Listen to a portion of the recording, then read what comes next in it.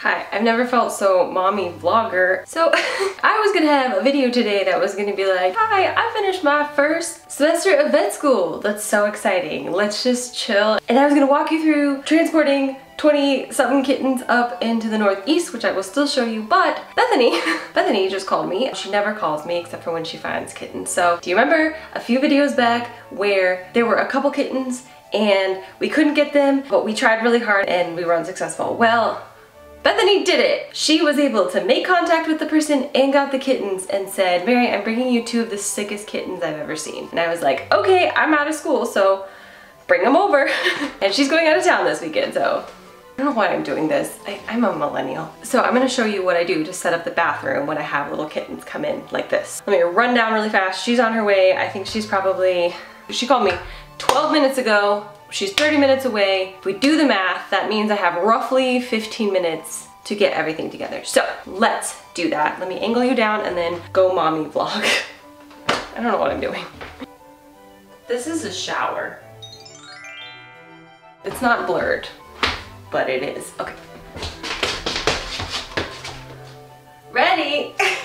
Ah! Okay, first and foremost, we have pee pads because I don't think that they know how to use the bathroom, so that's important. They know how to use the bathroom, they don't know where to go because currently they've just been peeing in the lawn. So stressed. Next, we have a blanket. I don't like to start with too many blankets because they don't know where to poop just yet. So a singular blanket is perfect because they will poop on it and you will need to change it. So let's just start with one. Blanket.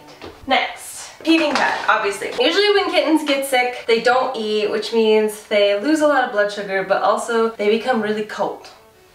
Science. So we're gonna heat them up. And I like to, since Bethany's on the way, I like to crank this boy. Ooh, crank that soldier boy. I like to crank it pretty high.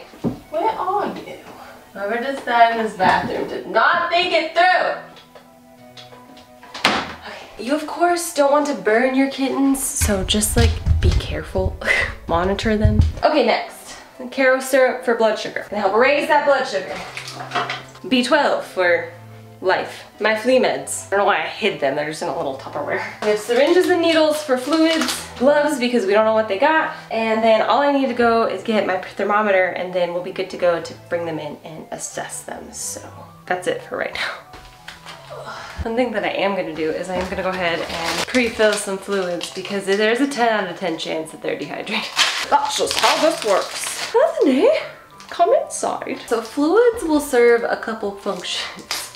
These are my this is not vet advice. I'm just letting you know what's happening. Fluids are going to do a couple things. Number one, they're going to give the kitten fluids. They are also going to give the kitten some electrolytes. They love electrolytes. If they're usually low on fluid, they're usually low on some type of electrolytes. Not always, but it's a good thing to do.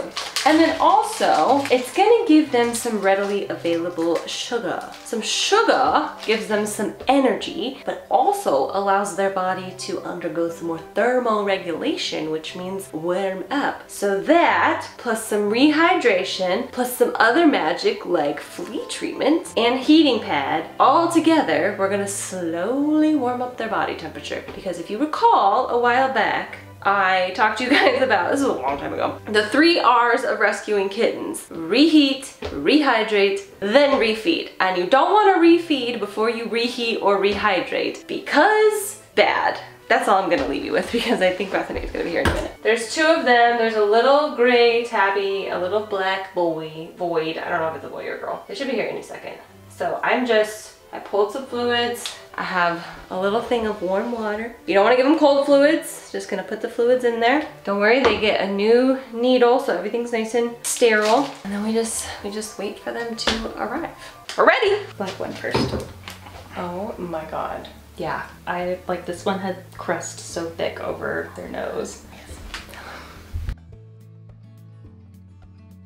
Do you need to like leave? No. Okay. Sit! Sorry. I'm gonna start with flea treatment because I'm sure they're riddled. Oh yes. Oh, baby. No. This is like even worse than Puck. If that's possible. There's one time he's left outside because it bit her. So we gotta get that a young one. kitten. Yeah. So I need to get that one. Yeah. So I saw that one. I saw another tabby, and then. If you guys ever wonder why we really prefer to take black cats and tabbies, it's literally because of that. 3 Siamese kittens are now inside safe. Yep. This is no shade to her. This is just Right. like a normal thing. People do this all the time. Yep. Meanwhile, hello, we're dying. Yes. Okay, just a little. Yep. Alright. So yeah, was not planning on taking any home. Everybody looks a little bit sick, but not dying. And then I heard a meow, and I was looking around, and then guess who it was? This one. And I was like sneaking up to them, and I realized they couldn't even see. Poor girl. I can't actually tell. You're so skinny. Oh. Are you My nervous? adrenaline is like pumping. Like my hands were shaking. Okay, 97.5, not awful. Okay, good. This one was inside the fence, just like huddled up, meowing at me. Super sweet. Skin and bones. Yeah, they're so skinny. The black one was on the outside of the fence, so I had to go back around to McDonald's to grab that one. I did ask Val if she would run back by there and just look real quick and make sure I didn't miss anybody. Okay, this one's cold.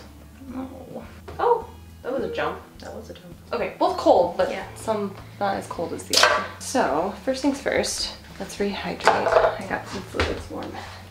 What are we gonna name them? I don't know. I'm sure there's something good there. So when your sympathetic nervous system is activated, you use norepinephrine as your and epinephrine as your neurotransmitters. What if we named them epinephrine and norepinephrine? That's how I remember it. I love it. Oh, sheet white. Wow. Are we shocked? No. Okay. I've seen much worse. All right. Ooh. So when we do the tent test, my friends, it's really hard to see at this angle, but that doesn't go down at all. No. They are not feeling good at all. Oh. Okay, we're not gonna name them epinephrine and norepinephrine. No one would get the joke. So maybe a third. Yeah. The Siamese are bitter. Yeah. Okay, fight me, please. No. So that's that. Now let's just, I got the heating pad on blast. Hi. Hello. Oh my goodness. We're gonna clean up your face here. Oh, baby.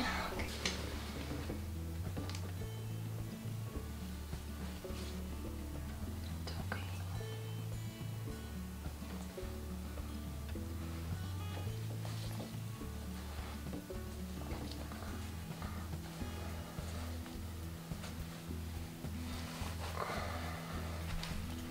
Just please don't have ringworm.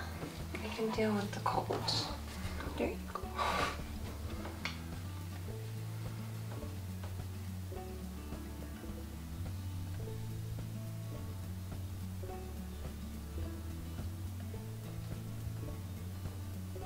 So clearly you have eyes. They're not doing great. Their body temperature's low, so they were between 96 degrees Fahrenheit and 97, which is low. Normal kittens should be between 100 to 102.5. They are so skinny. I don't know if I've ever had one that skinny come in. They're so malnourished, so fragile. So we're first gonna work to get them rehydrated and reheated. Once we do that, Bethany ran to the store really fast to pick up some baby food. Once we get her rehydrated, I think it's 2 girls. One might be a boy, but one might be a girl, but also kind of looks like a boy because her bones kind of look like boy parts. So we're just gonna try to get them going. Yeah, I hear Bethany. There's baby food. She has the baby food. Baby food. I went to the store. So I'm very worried about their body temperature, obviously. And the heating pad is great, but it just has heat coming up from one level. So I'm gonna go get I was gonna go get the incubator and bring it up here and set it up in the bathtub because it's all I have right now. But I didn't have any distilled water, which is what I need to run an incubator. So I ran to the store to get a few things. I got some distilled water, some blankets, like some soft ones because that one is not enough, so we're gonna give them some extra ones. And some vegan cheese for nourishment and happiness. Okay. You're both here! Hi! Hi, boys! Yeah. We're still here. Okay, I'm gonna go get the incubator.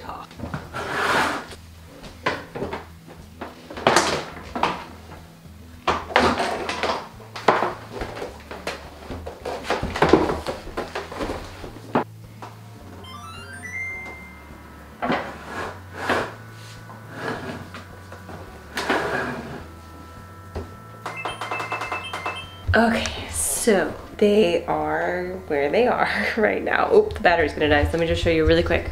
Here they are, little babies. I've decided on Rocket and Moon. Rocket for the void, Moon for the tabby. Okay, let me go charge this battery and give them some more fluids.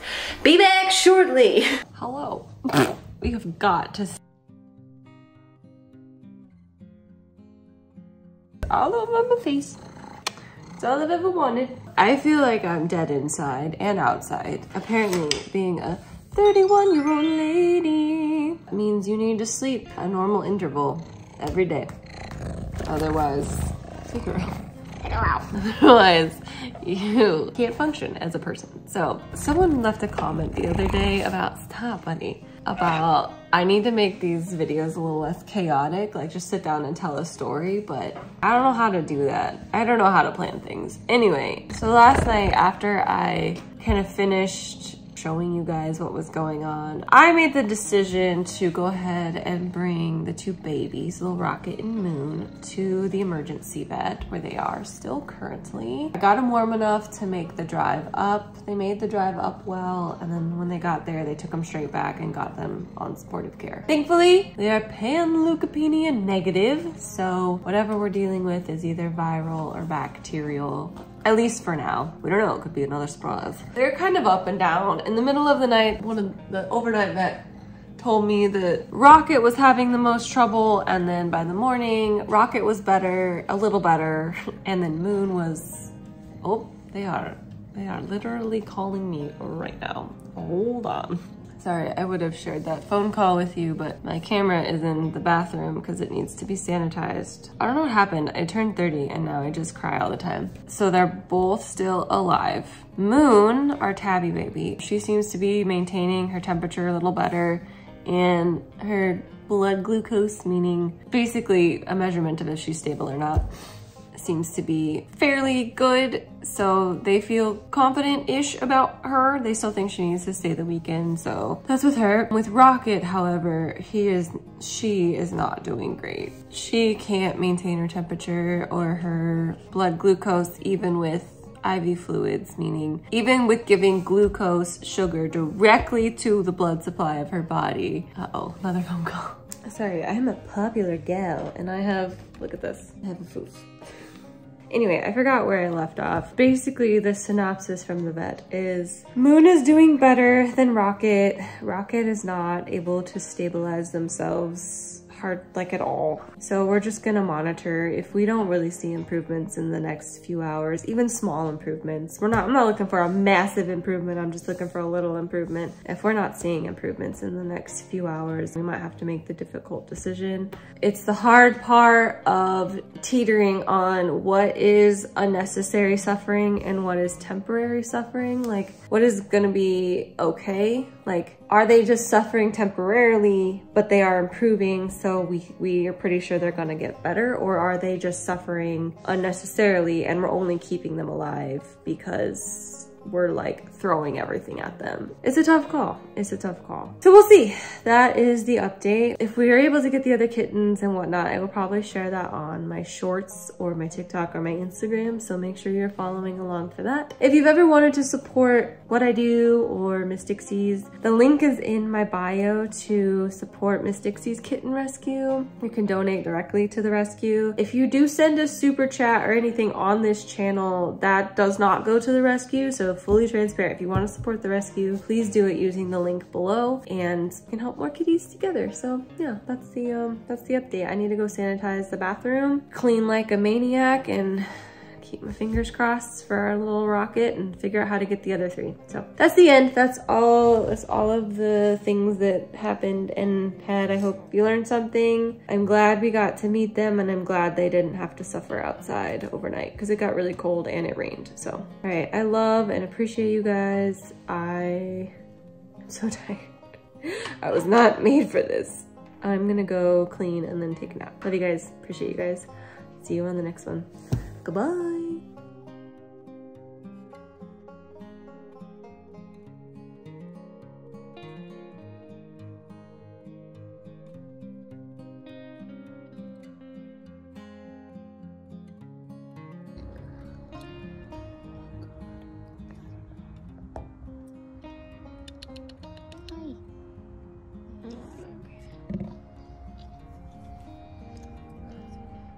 guys weren't ragdoll enough. Sorry.